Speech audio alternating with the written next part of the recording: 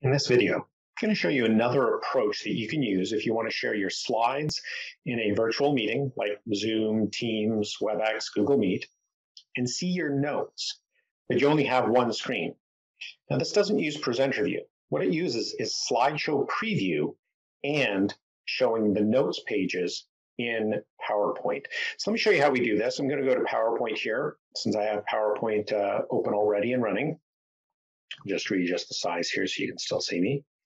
And you notice I have a Zoom meeting running already. What I'm going to do is first set up my notes pages in PowerPoint so that I can read them while I'm presenting. So on the View ribbon here, I'm going to go to the Notes Master, and I'm going to set the font for the notes to be big enough. So I've already set it here to be 20. The default in most cases is 12, which is really far too small to see in my opinion. I'm going to actually set it to 24 to make it a little bigger. And if you're running out of space for the notes or you want to make them bigger, again, you can adjust where this text box where the notes sits. You can even adjust the size of this image if you really wanted to. So I've set that up, and I'm going to now actually show myself the notes pages. So I'm going to go to the View ribbon again, and I'm going to say Notes Pages. And what this does is it shows me the notes below an image of the slide. So this is like I'm seeing what I would see in presenter view, except it's not in presenter view. Now what I'm going to do is I'm going to use this as the display that I'm going to look at for my notes. To do this, I'm going to make the window for PowerPoint more portrait looking. So I'm going to adjust it here. And I'm going to use on the View Fit to Window to make this big. And to make it even bigger, so I'm actually going to collapse the ribbon. So there's a little arrowhead up here on the ribbon, collapse the ribbon, and now it's even bigger. So that text is now easy for me to see. So that gives me my notes. Now, how do I find the slideshow to share with the audience so that I have all the features of slideshow, including animations, builds, more of everything like that? I'm going to use slideshow preview. And this is something that only exists in Windows. It doesn't exist in the Mac. And the way to get into slideshow preview is you hold the Alt key down and then click on the slideshow icon down in the footer here in the PowerPoint window.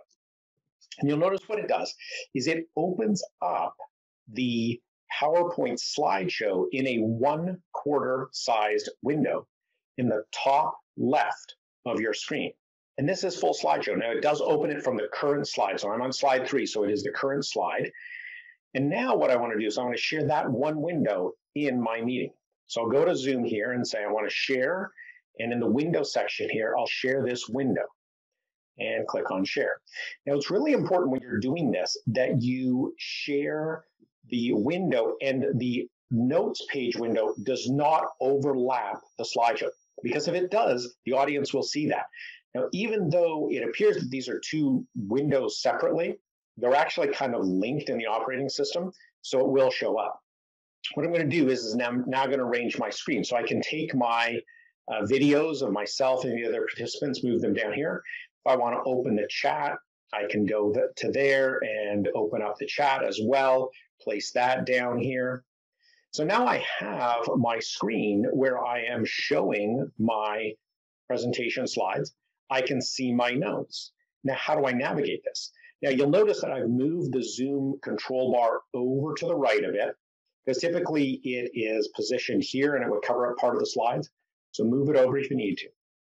So I'm going to click on the slideshow window so that that has what's known as operating system focus, which means any keystroke that I use will be used in that window. So now I can just use my arrow keys. So I use my arrow keys to start going through the slides, the builds on this slide. And then when I get to the next slide, the next arrow, now what I do is I use my mouse wheel on top of the notes. I don't click on the notes pages. I just use my mouse wheel on top of them to scroll down. And what it does is it will now move to the next page of my notes. I can now see them and I can continue on with my presentation. And when it goes to the next slide, again, I just scroll my mouse wheel. So the approach you're using here, the habit you have to build is use your arrows to go through each of the builds on your slide. And when you get to the next slide, then use the mouse wheel to scroll on your notes pages. This takes a little bit of practice, yes, but you'll get used to it really quite quickly.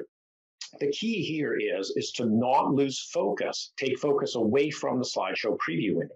If you do, for example, if you accidentally click on the notes pages, this is now the focus and your arrows won't apply to your slides.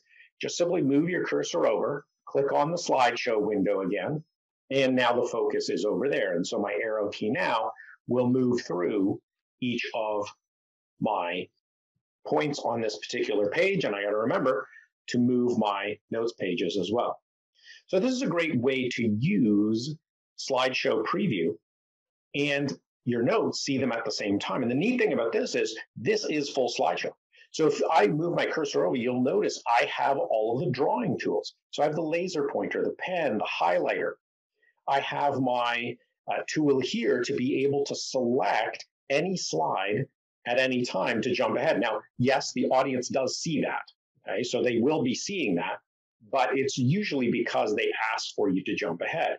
You also have the zoom.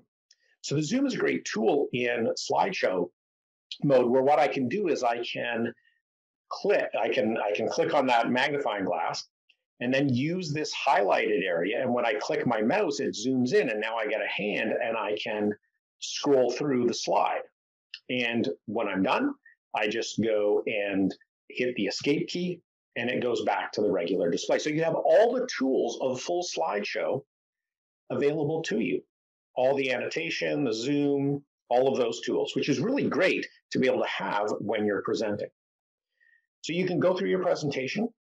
When you're done, you simply stop sharing in your meeting. So I stopped sharing. Now I can go to my presentation, the slideshow, hit escape to exit that. And then in my PowerPoint window, if I want to get back to the default editing view that I had before, first thing I can do is to make the ribbon pinned again. So I can go, let's say, to my view ribbon. Any ribbon will work, by the way. You just click on the pin icon down here, and now the pin stays, the ribbon stays down. And I can go to my normal view. And of course, I would probably want to adjust the size of this because it's now sort of a portrait type of size. Okay. So what this does is it allows you to share your slides in full slideshow mode with the attendees in the meeting. You are able to see your notes using the notes pages in PowerPoint by using the arrow keys to go through your slides and the mouse wheel to scroll through on your notes pages. You're able to see those notes as you're presenting. So find a method that's going to be comfortable for you, that is going to work for you, and check this method out if you want to see your notes and be able to present your slides to the attendees in a virtual meeting. If you found this video helpful, there are 3 things you can do to help me out. First, click the like button below the video on YouTube.